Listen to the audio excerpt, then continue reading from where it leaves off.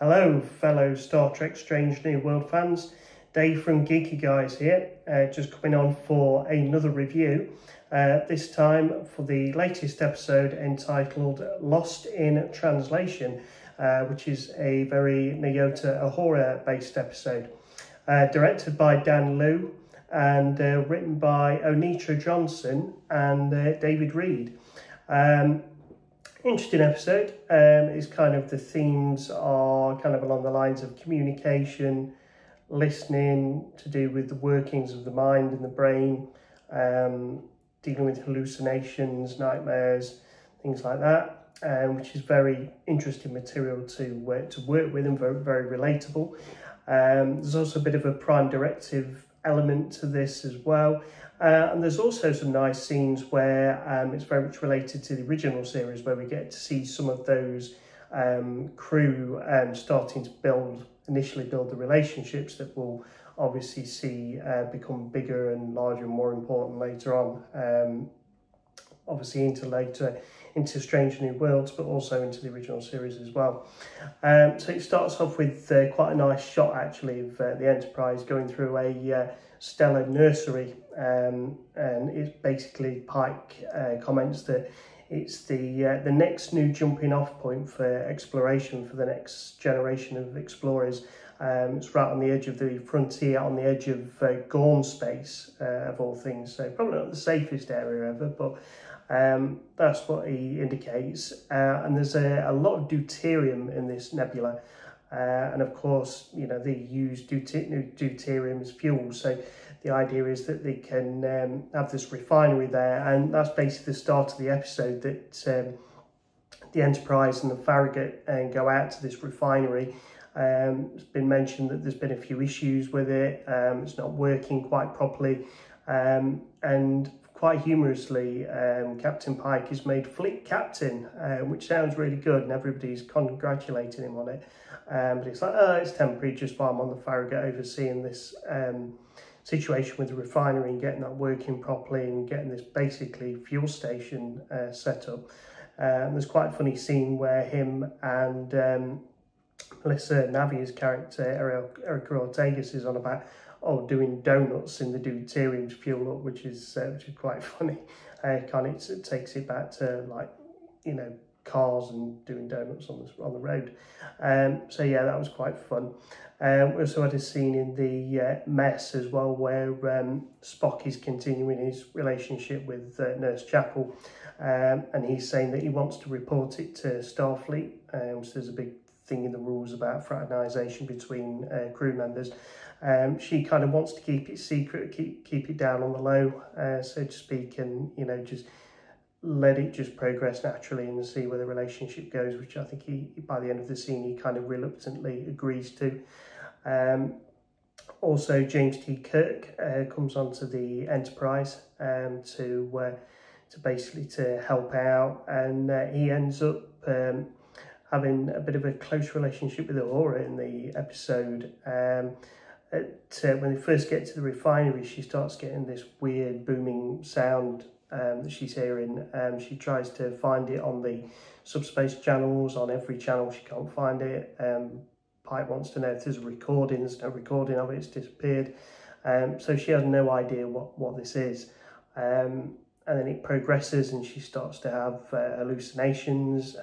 She starts to see the Enterprise being attacked. She sees Bruce Horak's character Hemmer kind of with a bit of a melty face, like he's come back from the dead. And she doesn't know what all this means. She goes to Dr. Mbenga, and he thinks it's deuterium poisoning and exhaustion, which is basically causing these hallucinations. And then as it goes forward, they realise that there's a crew member on the refinery station who's had the same issues, reported the same medical occurrences. And basically with him, it's got worse. It's like burnt out his language centre, and he's now, they find him trying to sabotage the refinery. They managed to, Pellier, the engineer, and number one are on the refinery trying to get it working, trying to help him out. And they basically pull Ramon, his crew member, off, and he attacks Dr. Mbenga on the Enterprise in sick bay and starts trying to sabotage the Enterprise. So basically they then start thinking, oh, there's some sort of correlation here between Ramon and uhura.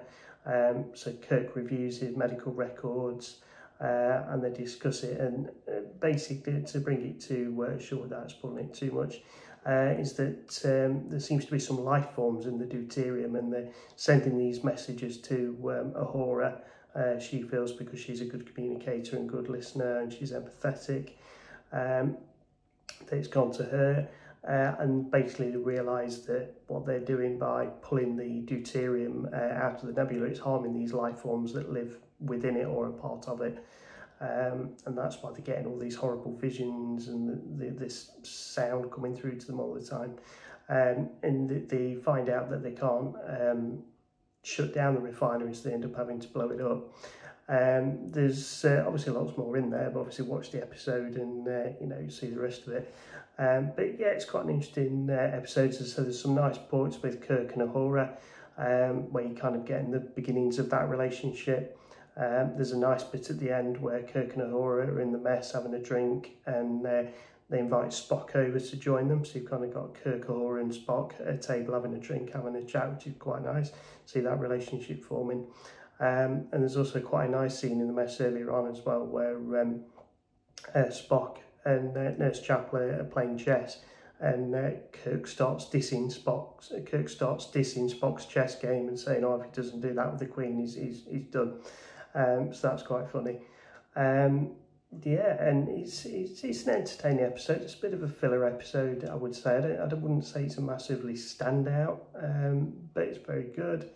And obviously with Kirk on the Enterprise, you also get obviously the relationship with Sam Kirk as well.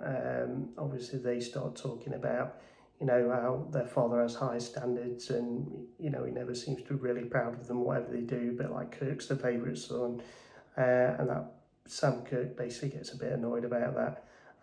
You know, that Kirk's always the golden boy, James. So that's quite interesting. Yeah, and obviously Lon, Noonien Sun, gets to meet up with Kirk again in the corridor and has a bit of a chat with him, and he says that she still owes him a drink, so it'd be interesting to see if that relationship does carry on down the line. But yeah, decent episode, quite enjoyable, and some interesting themes explored, a nice bit of Prime Directive, new species of aliens in Star Trek, which is always good. Say the members of the original series crew kind of connecting a bit in this series, which is good, building those relationships.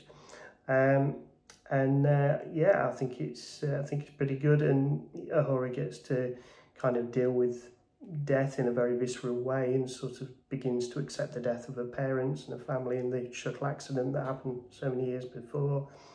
Yeah, and I just think that it is a very good episode for those reasons, and go off and watch it, and obviously mention in the comments what you think, and if you're looking forward to the next one.